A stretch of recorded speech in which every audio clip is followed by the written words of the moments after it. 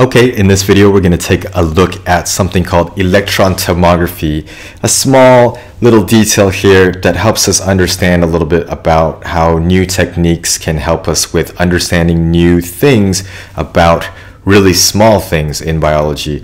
So this process, electron tomography, is kind of just like an extension of transmission electron microscopy, where you're kind of doing a miniature MRI, not quite, but like a miniature MRI for really small structures, especially when we're looking at mitochondria, which are about the size of bacteria and are in all of our eukaryotic cells. So the technique basically works by taking pictures at different angles and then constructing them together to create a three-dimensional picture.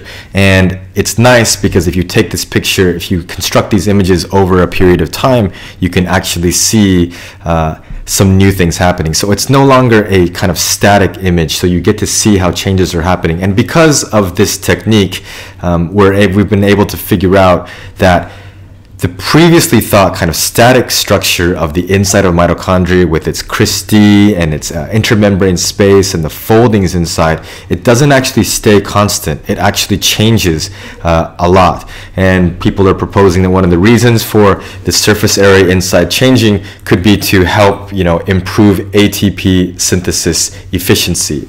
So if you've studied cellular respiration, then you've got glycolysis going on in the cytoplasm, and then the link reaction brings things into the matrix.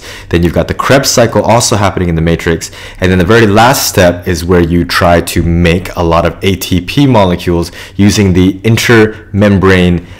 The inner mitochondrial membrane and the intermembrane space is going to allow you to build up hydrogen ions in order to produce ATP. So it turns out that surface area inside doesn't stay constant. It seems to be dynamic and shifting all the time, and that was only revealed through using this technique. So the idea here, big picture, is that new techniques can lead to new discoveries, and so we've figured out some pretty cool stuff about the inside of a mitochondria as a result of this process and procedure called electron tomography. Look at these beautiful images. So nice.